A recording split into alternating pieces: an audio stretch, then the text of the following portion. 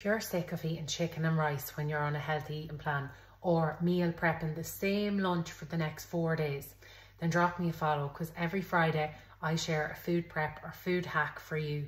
Simple thing that you can add into a few meals across the day or across your weekend.